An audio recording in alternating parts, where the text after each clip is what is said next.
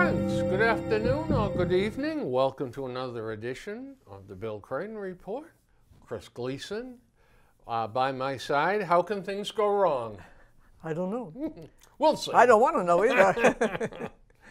Well, jumping right into it, yesterday we had shootings down in Florida at a school.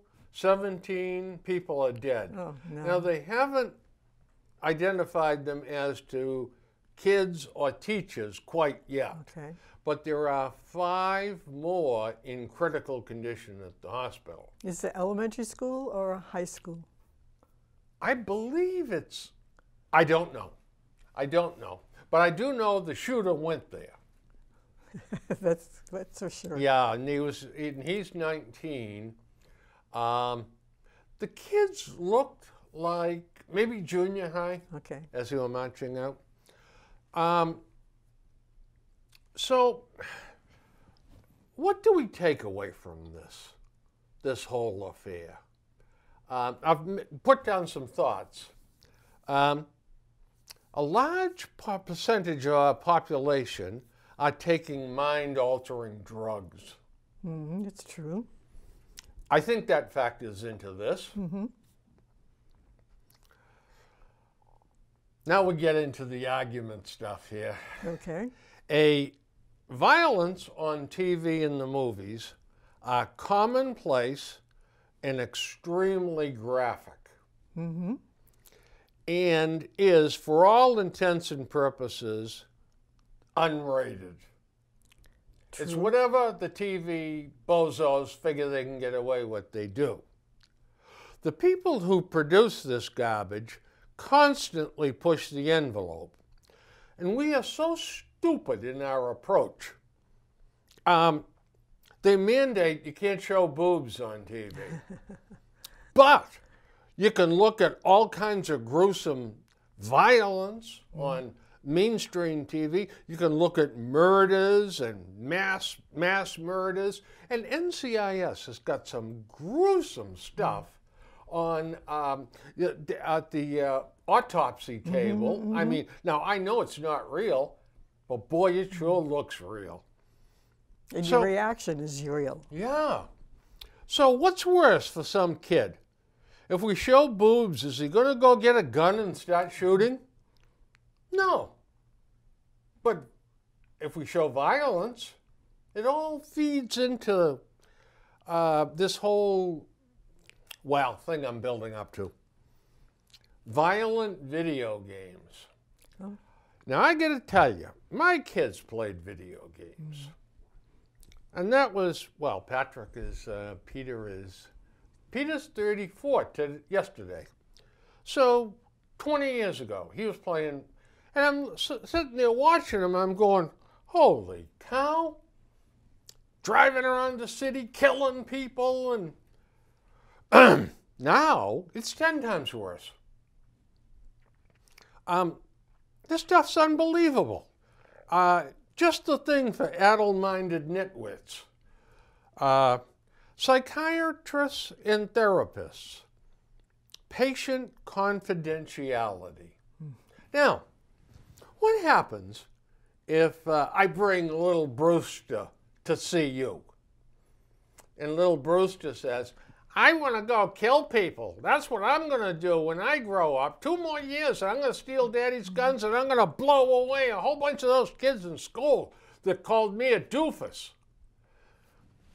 Are you going to call the police and say, you know, I get one with a real rattled brain, and I don't like the sounds of what he's telling me? But you can't do that, can you? Nope. How do we deal with that? Well, a lot of times the parents know that something's wrong, and the parents see things and they take it to the psychologist or whatever just to verify their thoughts. I mean, I've read a book about what's wrong with Kevin, and the mother knew all along that there was something wrong with him and that he would commit violence. But people always hope that it's not going to happen. Yeah. And you said some 2 interesting things. You said parents Too many are single-parent families where either she or sometimes he is working 2 jobs to keep the whole mess together. He doesn't even know his kids' names, for heaven's sakes. But also, parents don't have a parenting drive. When they come home, they've had it. They don't want to deal with the kids. They don't want to go that extra mile and take their kids into consideration. They just say, go there, I'm going to sit down and watch TV and have a beer. Yeah. Oh, absolutely. Or light up some pot or whatever. It's an escape. Yeah. So parenting is out the window. That's right. So it's, all right, drag yourself up. I'm not going to raise you. You're on your own. And so the kid goes out on the streets and... That worked okay in the past when there weren't that many people who said to their kids, you're on your own. Because those kids would go to other families and they would get brought up there. Or they'd go to the school. And being a former teacher, I get a little upset with saying that because they expect the school to bring the kids up these days. Oh, yeah. Yeah, that stuff about Hillary was peddling. It takes a village to raise a child. It's true. Well, the school's got to do it. The church has got to do it. The neighbors have got to do it. Well, how about the parents doing it? Well, it's a joint effort. Everybody has to take their part.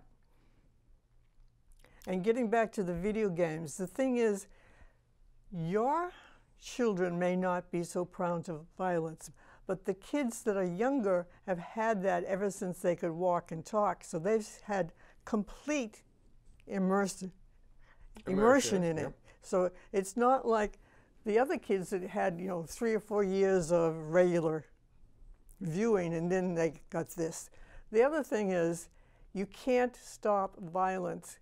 I've seen parents who have cut out all this stuff for their kids, even cut out Halloween, and the kids still grow up wild. So I don't know how that works.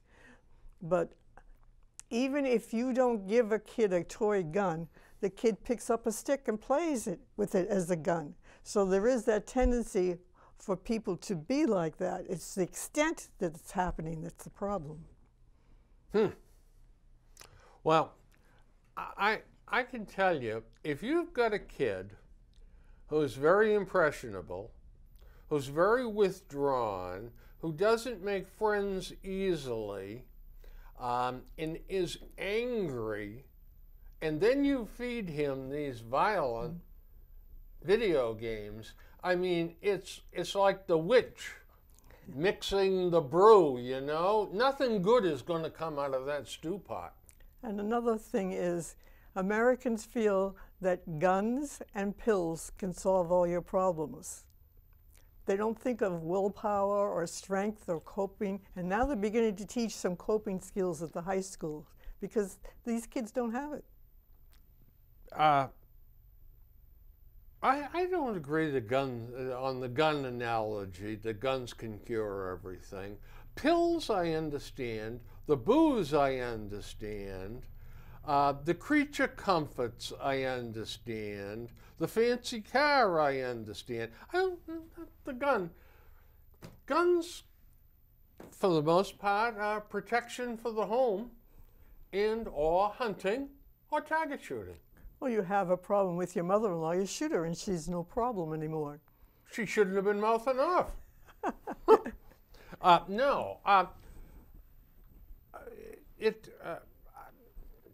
don't buy that one. That doesn't happen that often. Illegal gun owners do not commit the crimes. I'm talking about people that have a license to carry or something like that. Less than 0.25%. That's because the people who are owning guns legally are law-abiding citizens. Bingo. They're different people. That's right. Now, the people that buy guns on the street, that steal guns, they're only doing it for one purpose, right. Illegal use. Right. Yeah. Gun owners, legitimate gun owners, I'll bet you, well, I know ladies in this town that have licenses to carry. Okay.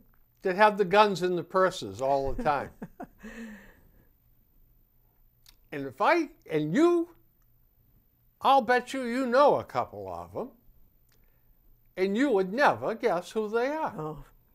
Yeah, but I got one swore me to secrecy, but they're packing. Why? They have a job, whether they're possibly on the road. They have to go to some cities that maybe aren't the greatest in the world, and they have to perhaps do business at night. May have a dinner with clients or something like that. They got to go in a dark parking lot to get their car. I don't blame them. I think that's a shame that they have that fear. Oh, I don't agree. I think they're being wise and prudent to have that gun with them.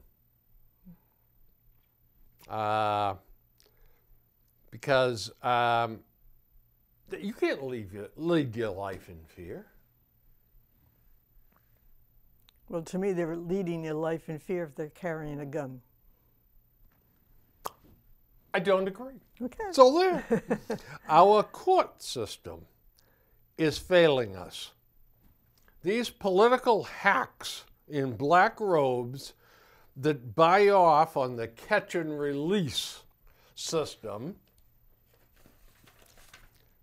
as far as I'm concerned, they need to get brains or backbones if they're going to be judges. And this is another case for electing judges, where we have two judges and we can examine, the voters can examine their education, their record, their background. Now, the governor sends a man's name to the governor's council, and the governor's council goes, "Yes, governor, elected, you're on the bench." And you can't remove these guys. Right. But boy, I'll tell you what, if they had to stand election every 2 years. What if they were voted for by other lawyers or Oh, Mother of God. Well, we can't have the foxes having... I understand what you mean, but I can't see the general public being able to... First of all, they don't vote. Second of all, I think they're not interested in reading and deciding. Okay. Very good point. They don't vote. Okay? You know, some of these politicians and some of the do-gooders, we need everybody to come vote. Well, I don't give a damn whether they vote or not, because if they don't vote, it's because they don't know what's going on, they're not interested, and they're the last people in the world I want voting. I really and truly want people that know what's going on, that understand the issues, that understand the candidates. I want them making intelligent decisions. I don't want somebody going, dum, dum, dum, dum, let's see, his name is Stepaniak. Oh, he's a Polak, I'm not going to vote for him. Oh, O'Brien, an Irishman. Yay, I'll vote for this guy. These people, they just put X's beside names. So why did they decide to make a judgeship non-elective? Well, there's two schools of thought on that. There's a big part of the country elects their judges. Oh. Especially the Midwest and down south. The others say, no, the governor will go to a university and say, who do you folks regard as the top judicial minds in the state? Well, let me tell you something. That doesn't work, because the best legal minds in the state are making money hand over fist. They pay judges $1.50 a year.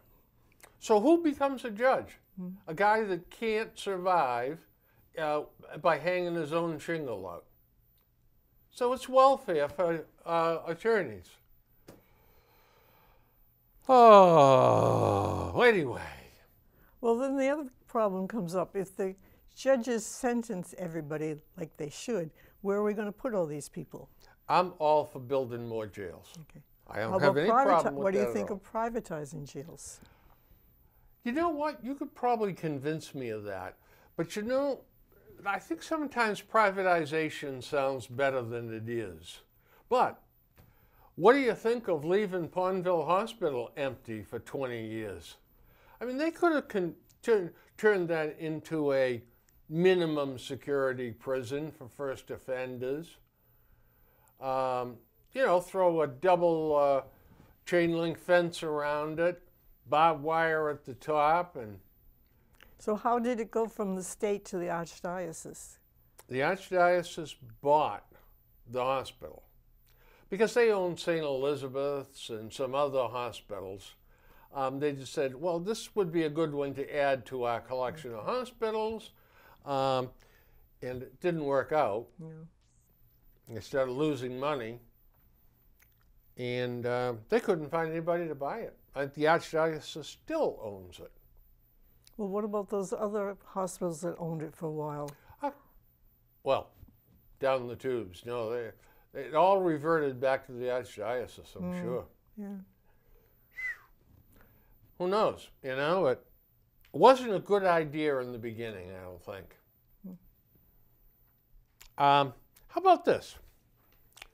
Better security and strictly controlled access to schools by trained Army and ex-military personnel that are armed. The kids are going to think it's more of a prison than they do now. Do you know what? At least they'll live through it. Mm-hmm. Oh, we won't, I'm writing a sentence to myself. Oh no, won't men carrying guns traumatize little Roscoe and Penelope? Look, they see guns on TV 40 times a day. To see them in person and understand they are protecting them and have the security idea articulated by teachers and parents will prevent the toddlers from running amok, I think. I don't like the idea.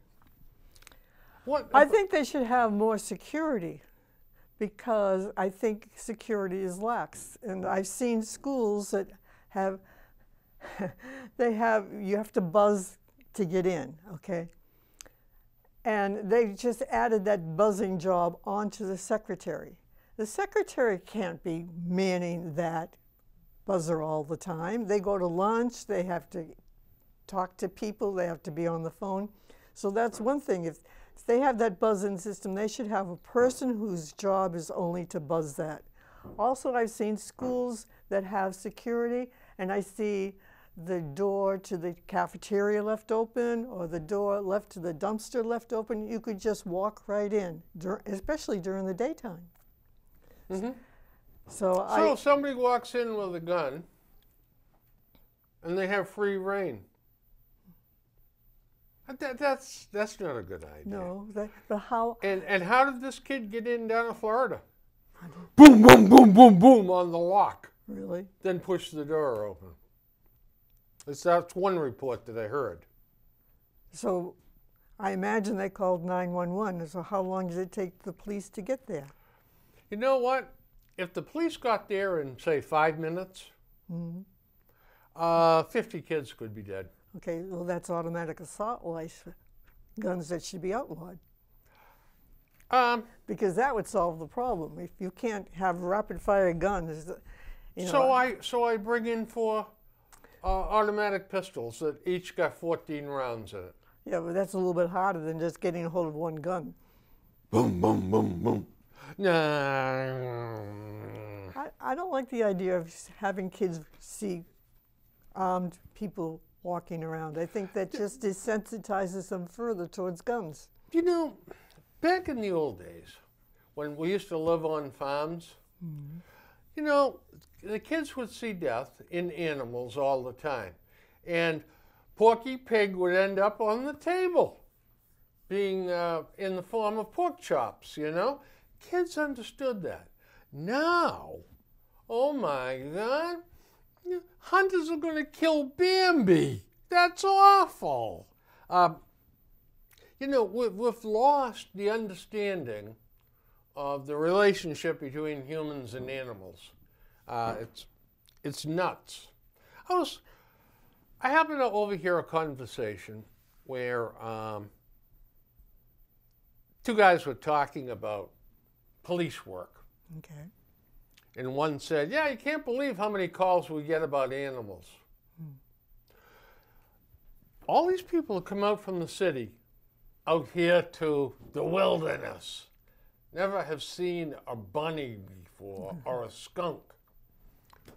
Oh, the first thing you do, call the police. There's a skunk in my yard. Yeah, well, that's okay, lady. He's hunting for bugs. Don't worry about him. I want him out of here. I mean, it's unbelievable. A fox is in my yard. You know, I've had, well, it hasn't been for a while, but I have had nesting gray foxes behind my house. And on the back of the lot, along the stone wall, a gray fox would go across most nights. I'm sure it was the female hunting for food for her young that were back in the den. Okay. What am I going to do? Have the police come down every single time the fox walks through my yard? Oh no, it caught 2 mice. Well, have the fox shot. I mean, after all. We're getting way off. So, how about this? Common sense starts at home with solid values from parents that really care about their kids, learning what's right and wrong, attending church regularly, and spending as much time as possible with the kids and being part of their lives is a key component in raising children. Look at the killers as a whole. Family life. They're ignored, neglected, abused, isolated. Is it any wonder they become mentally unstable and act out? Quite frankly, I'm surprised it doesn't happen more often. Why schools are chosen? Because the shooters have little or no self-esteem. They have nothing going on in their lives. They crave attention. Now, this is something somewhat normal. I think we all do. So they act out violently. They want to make a big splash in their one dive off the diving board. They are screaming, "Look at me." And where did they go to kill a bunch of people? The same place you go when you're fishing. You go where the fish are. Schools have lots of kids to kill. Well, it makes They're all there bunched together. right. Well, then it makes the shooter feel powerful. I have control over them, and they wouldn't shoot a bunch of adults because they have more of a challenge there. Remember, this is their only splash off the diving board. So it has to be as horrific as possible. So schools are an easy target. We've got to make schools a difficult target. But also, I think it's probably memories that they had when they were a child, trying to get back at the administration, the teachers, the principal, that they had no control over when they were younger. So now they can go back and show them off. Yeah, there may be some of that, but I think it's more anger with everything. Or as a friend of mine used to say, down with up. They hate everything. They're frustrated. There's no point to their lives. And they're tired of being ignored. I agree with that, but I'm not sure that's why they choose schools. All right. You really think there's some deep-set hatred against the schools? I think so. I think there is. Did you ever have any kids hate you? A couple. How did you Not deal? much. How did you deal with that? Well, I didn't have to because they were under control. They never acted out though, or Well, I know of instances when, not against me, but against other teachers, where kids have brought weapons to school to kill teachers, and even at on the high school level, they brought shotguns in to shoot teachers. And I think they want their anger against what's outside oppressing them. And I think for schools, maybe they got into a lot of trouble in school. They were punished in school. They had detention, and there was nothing that they could do about it. I never thought of that. I mean, I wasn't wild about school, but it never occurred to me to. I wasn't angry at school, really. I think the school was doing the best they could. Yeah, but it's like a discipline, and these kids are undisciplined. They can't conform. There's just nothing at home that is housebreaking them. Right. They're not being brought up properly. Yeah. So how do you make parents be parents? You can't. Really. Well, the only thing I can think of is religion, and I'm not a pro-religious person, but I think religion does teach that. Aren't we better with religion than without it? Maybe some religions, not others, but people get too fanatical about their religion. Really? Oh, sure. Well. Some of the worst wars have been religious wars. In some degree, yeah. Well, we're going way back for those. And I'm afraid my last point will send many screaming, no, no, no. But we must arm teachers, especially ex-law enforcement or ex-military, who know how to handle weapons, who know how to react in an emergency. This makes too much sense to be not doing it. I don't think, if you do see that, you won't see it for another couple hundred years. Well, you shouldn't see it at all because they should be concealed weapons. And the only time you should ever see it is if there is a terrible incident. Otherwise, you should never know that the man or the lady is packing. Well, they must know it. Why? It must be common knowledge. If you're going to arm all teachers, it's going to be common knowledge. No. Maybe 10% of them. I wouldn't give guns to 100%. I would not take any group and say, okay, 100% gets guns. No, no matter what kind of group. No, you've got to be an ex-law enforcement, security, military, especially military. I mean, these people know weaponry. They know pressure. They know how to react. And they are the line between the good people and the bad people. Well, I think then you need a policeman, not a teacher carrying a gun. How about a teacher that was a policeman carrying a gun? I think that's rare. I don't think. How about a guy that had been in the Marine Corps carrying a gun? I think those people don't want to go into teaching. I think some of them do. Well, maybe at the high school level, but I can't see at the elementary level. Well, mostly in the elementary grades are ladies. Right. Yeah. And I got to tell you something. I think some ladies, would do a good job handling a gun. Oh, I don't doubt it. Yeah. I think it's something we've got. Listen, if we have a teacher that's armed, we have a guy breaks in and starts shooting, and she's able to drop him in his tracks and saves 15 kids. But you have no idea if saved any at all if he's dead. That's right. That's right. But you know what he was going to do.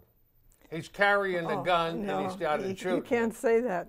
And he would have a good lawyer on his behalf or his family's behalf saying, you cannot read what's in that person's mind. Maybe he was just going to threaten them. If a guy comes in to a school with an automatic weapon, okay, all bets are off and you drop him because he's up to no good. So what are you going to do? You're going to have people with guns in churches, people with guns at concert halls, people with guns at music halls? You're going to put guns everywhere? I got news for you. You are. There are people that pack guns to church every Sunday. Yeah, but they don't go with the purpose of protecting the congregation, do they? They go with the purpose of protecting themselves and their friends and their family. So what are they fearing? This nut that just shot and killed 17 people?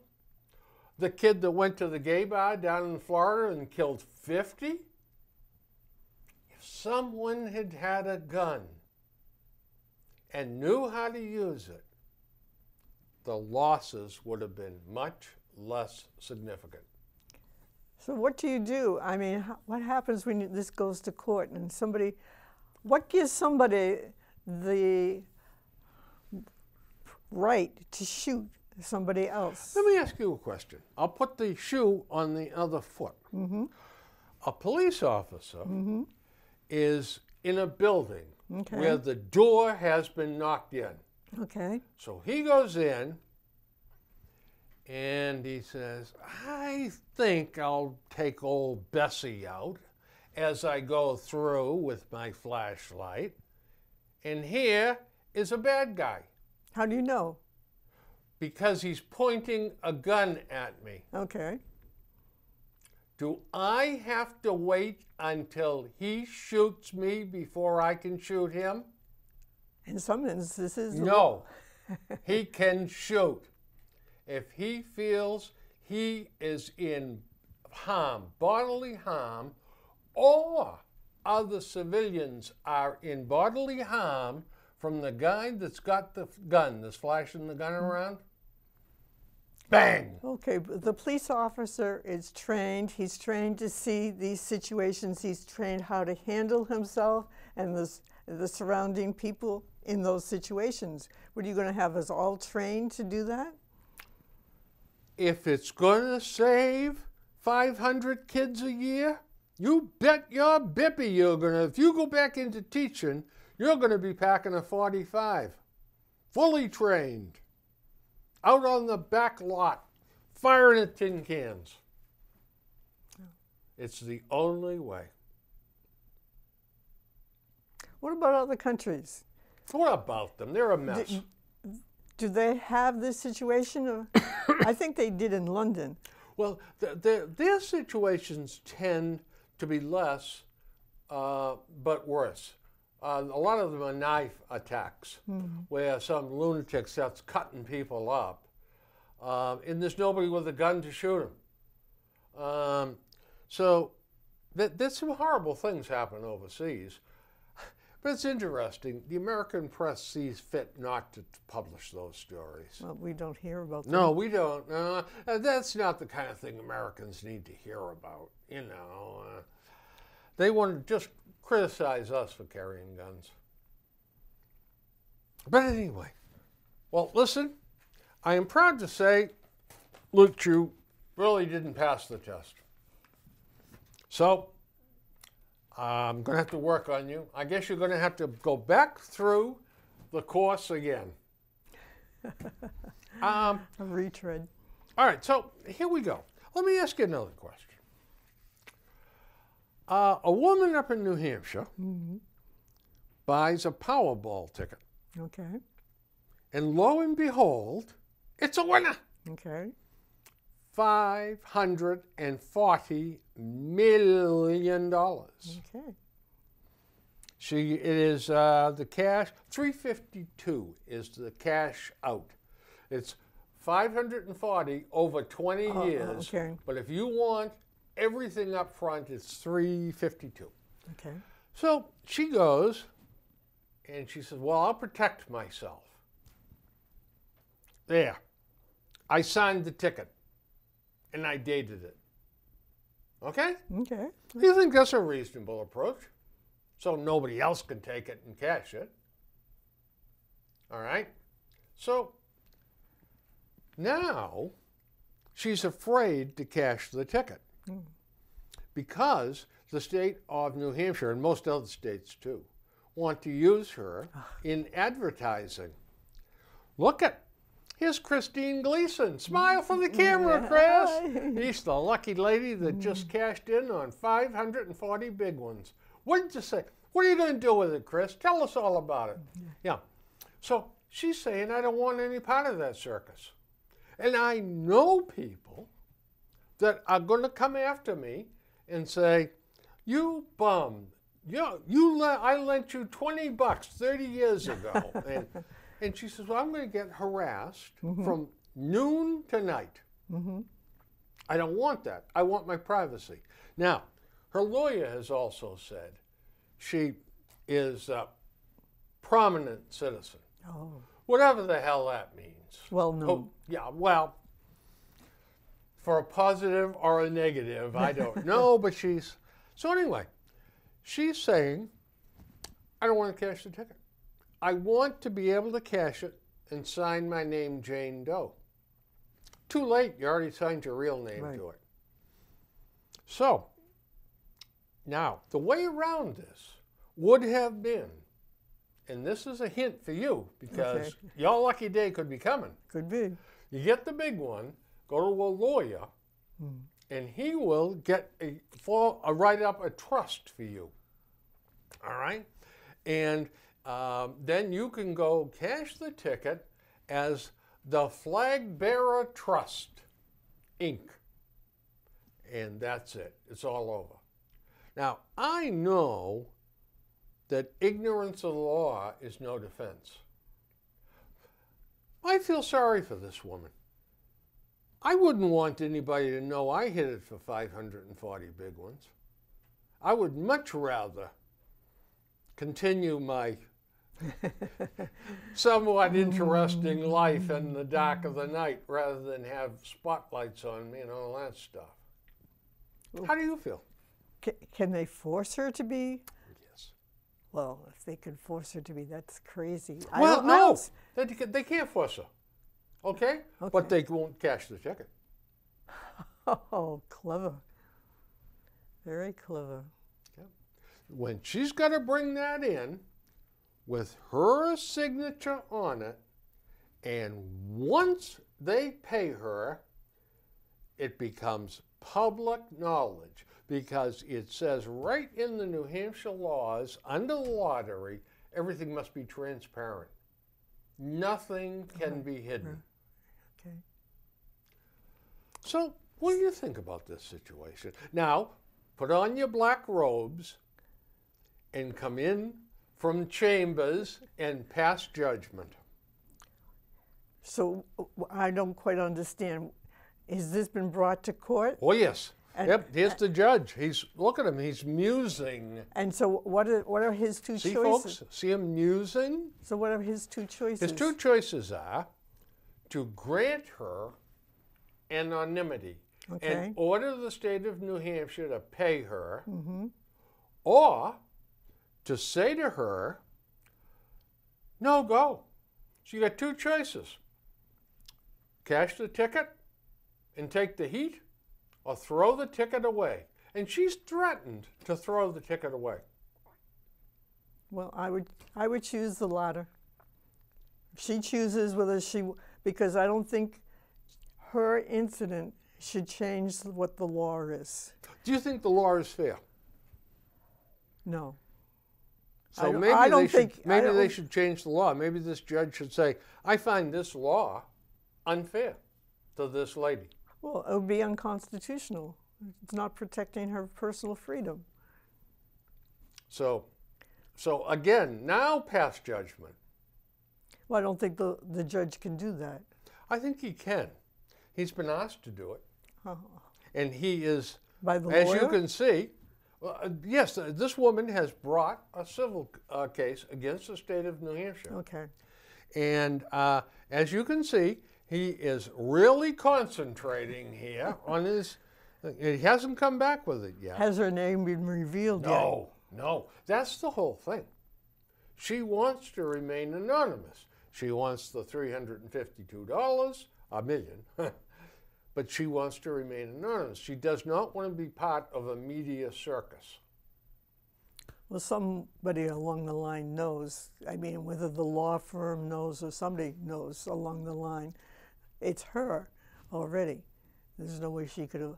It's going to leak out there somehow.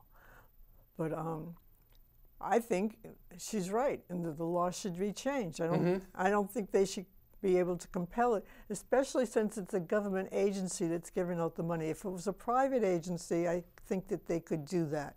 Well, let me pose this differently, a little bit differently, somewhat the same. So the FBI and President Trump are in a hoorah about reports. But yet, FBI agents and other people have their name redacted. Oh, we can't print those names. Why not? Because Trump will fire them. Perhaps they need firing, but nonetheless, all right. Supposing he's sympathetic towards him, and still, you know, the FBI redacted their names. They blacked them out. For the life of me, all right. If national security is at risk, if this guy is a super spy and has been spying on Ecuador, and he's going to be revealed as a double agent, and Ecuadorian agents are going to come in the dead of the night and slash his throat. Well, okay, I understand redacting his name and hiding his identity. But other than that, just because he's a politician or an ex-governor or something like that, I'm not sure that they should be redacting his name. If they're going to redact his name, she should be able to black out her name too. Definitely. Yeah. I'm on her side. Well, I agree that the law should be changed. Yep. Unfortunately, I don't think he's got. If he declares it unconstitutional, I think then, she could win. But short of that, the law is written. I think it's going to stand, and I think he's going to order her to. If she wants it, she's going to have to belly up to the bar and admit who she is. Well, all right. Here's some good news. The highest rating for small business in history was recorded in polling last week. So the highest confidence rating of small businessmen hit an all-time high last week. In Poland? In USA. Oh, in the USA, yeah, okay. So this seems to me a real sign that the economic policy of President Trump is working. I don't think you can attach an economic policy to any one president. I think it's something that happens over many years.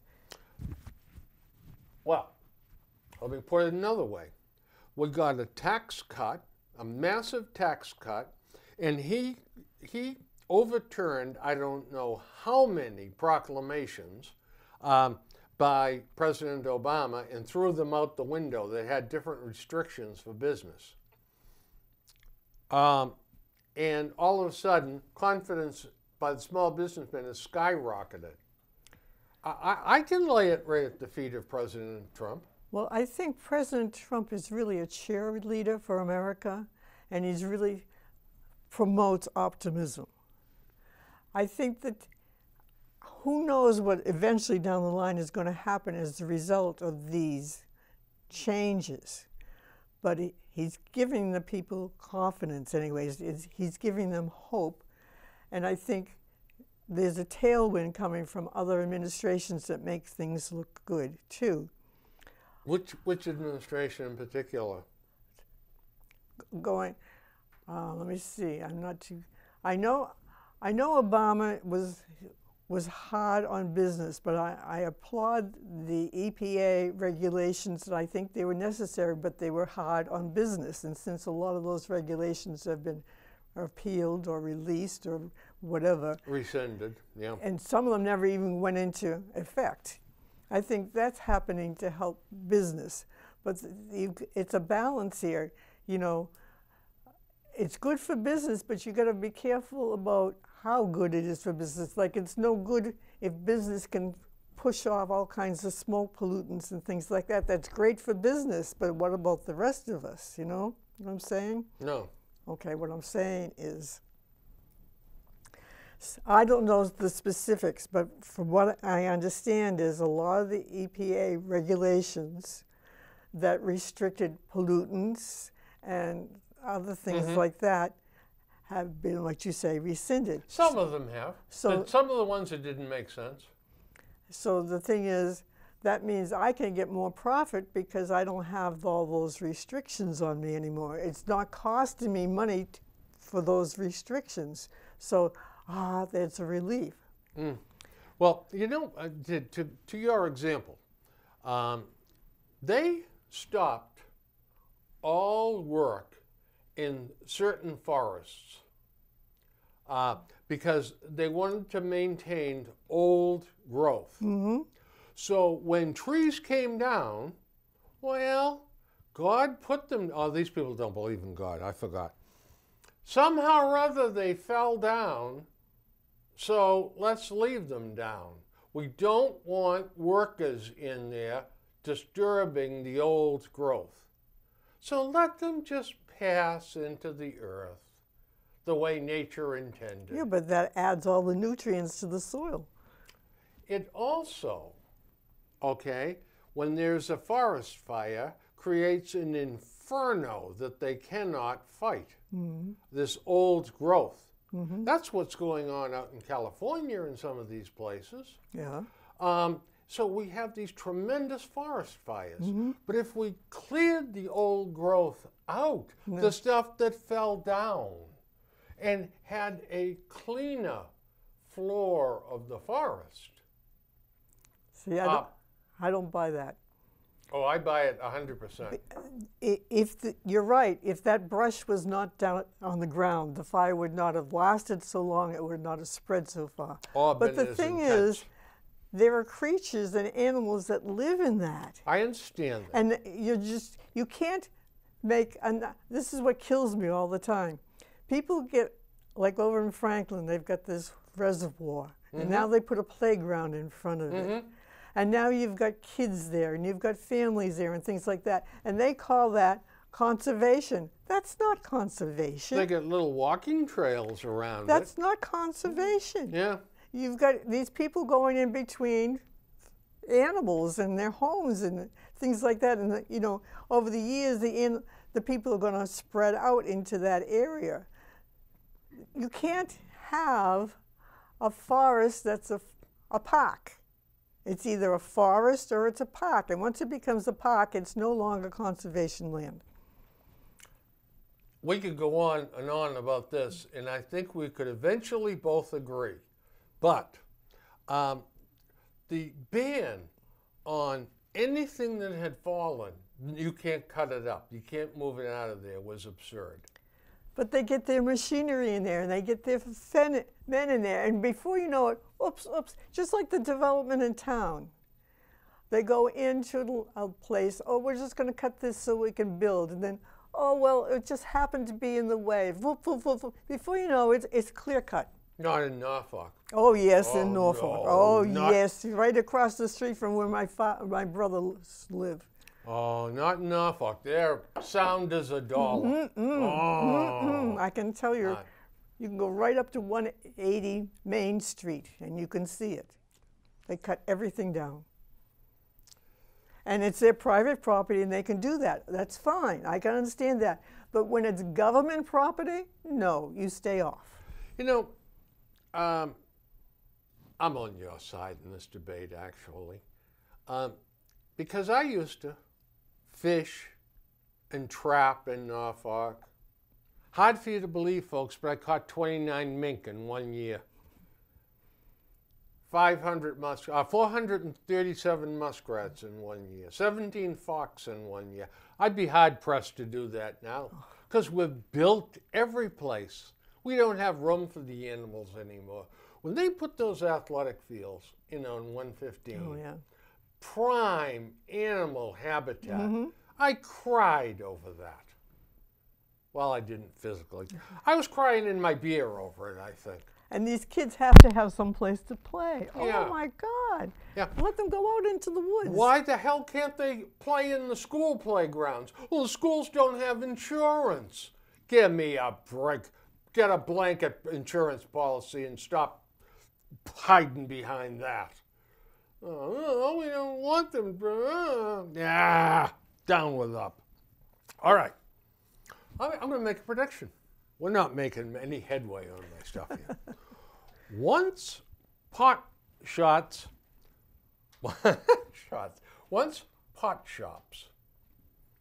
open and this stuff is peddled legally, I predict hundreds, if not thousands, of large and small dealers will all of a sudden be out of business. These are guys who are making $500 or $1,000 a week peddling this crap on street corners and all that. These dope peddlers have little, if any, employable skills and will turn to crime mainly, breaking and entering, auto theft, street assaults, robberies, possibly armed robberies of businesses and stores. They will be arrested and sentenced to jail. Interesting, isn't it? By decriminalizing this poison, our progressive society hoped to empty the jails of all these unfortunate, low-level, non-violent street dealers. But in doing so, we'll send them back to jail for other crimes. So you're saying once somebody's bad, they're bad no matter The what. law of unintended circumstances strikes again. Do you see any way of these guys that are peddling pot down dark alleys, on street corners? It doesn't take a mastermind to find them. I can take you to Boston and show them to you. Do you really think that they're going to say, well, I'll get a job working construction. I'll become a steel worker. Or, gee, I'm going to work for Greyhound Bus driving buses. Or, well, I'm going to get a job as a school janitor. So it ain't going to happen. So we should keep pot illegal to keep these people in business? It should be illegal, period. It's wrong. I think you're just looking for a reason why it should not be made legal. That's it. Well, we're both saying the same thing then. We agree. No. It's just like, it goes from alcohol to cigarettes to pot. It's always, the result is the same. It's just the substance that changes. Do you think that the legalization of pot is going to be a plus for our society? No, not really. Not in then why are total. we doing it? We're doing it because... Too many young men are going to prison. No. Well, that's what I don't care. a lot of the leaders said. I think it's, if you make something illegal, you make it more attractive to kids. It's more exciting, it's more dramatic to do it. I wonder if that would drop the murder rate if we decided to make murder legal. It is legal, isn't it? An adult, 1 day only ticket at Disneyland in Florida now costs how much? $200. $111. And in California, $117. Family of four goes down there, has a couple of Cokes, a couple of hot dogs, and $500 are down the drain. Oh, It's crazy. And then when they go there, they have to pay for the flight to get there. They have to pay for the hotel to be there. And it's mobbed. So people have money. It's just that they spend it in ways that perhaps are not the best. One more thing, and I think we'll wind it up. Okay. Ruth Bader Ginsburg, Supreme Court Justice. Okay. She's becoming a little unraveled. Okay. She opined thusly last week. I think it was difficult for Hillary Clinton to get by the macho atmosphere prevailing during that campaign. And she was criticized in a way I think no man would have been criticized. Nonsense. Hillary's as strong as anything. I'll tell you what. I think it's time for Ruth Bader Ginsburg to put in her retirement papers. I agree. Hang it up and go haunt a house someplace. Well, that was good. All right. Well, all right. We didn't get very far, folks. I do apologize. Christine was cantankerous today and got me in too many battles. But just to show I'm a good guy, we're going to come back in a couple of weeks and do this all over again. Well, not the same. Look at this. I got 1, 2, 3, 4, 5 pages of notes, and I've got the PC stuff too. Uh-oh. So, on that note, folks, sit by your TV for the next 2 weeks. Stay tuned to NCTV so that you won't miss it. Think the people will? Goodbye. Goodbye.